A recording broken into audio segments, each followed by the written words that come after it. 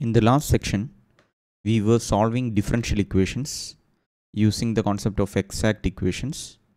And in cases where the differential equation is not exact, we discussed the concept of integrating factor, which we can use to convert the given differential equation into an exact equations. We also discussed various rules to find the integrating factor. Rule 1 was by inspection. Rule 2 was special case where the differential equation is a homogeneous equation, and rule 3 was a case where the differential equation was in the form f1 of xy into y dx plus f2 of xy into x dy equal to 0. So now in this video we will be discussing two new rules, rule 4 and rule 5. So I'll just read the rules first and then explain. If rule 4 says if 1 by n into dou m by dou y minus dou n by dou x is a function of x alone, say f of x, then e raised to integral f of x dx is an integrating factor of m dx plus n dy equal to 0. Now rule 5 says if 1 by m into dou n by dou x minus dou m by dou y is a function of y alone, say f of y, then in e raised to integral f of y dy is an integrating factor of m dx plus n dy equal to 0. So these are the two new rules. So I will just explain. So our given equation is this m dx plus n dy.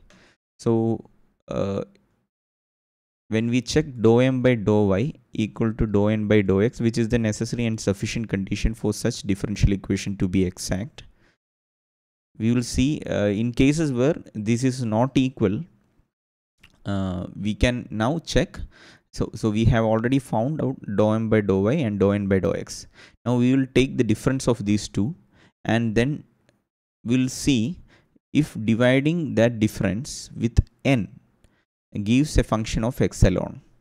So if it gives, if we can see that it is a function of x alone, when divided with n it clearly gives a function of x alone, then we can apply rule 4.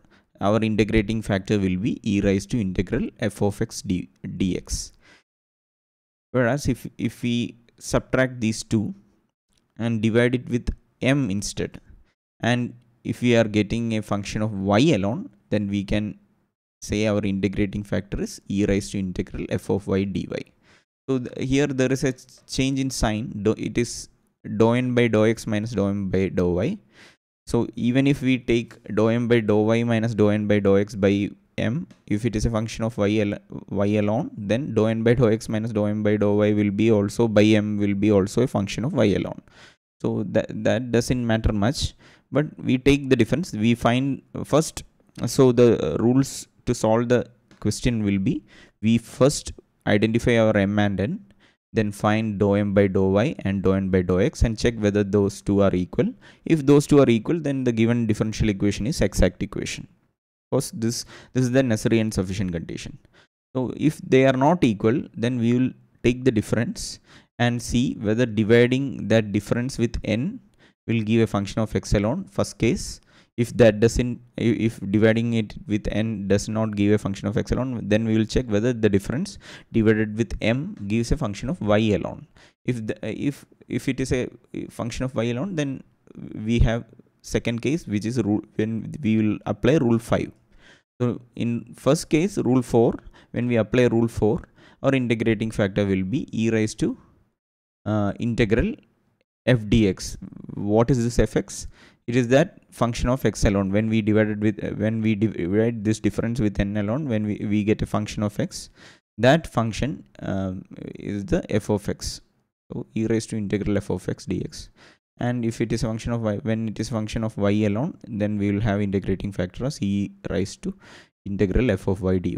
We will solve problems, and then if there is any confusion when we will solve problems, then it will be more clear. So this is rule 4 and rule 5. We will be solving problems based on both these rules. Then we will take up the next section. Thank you.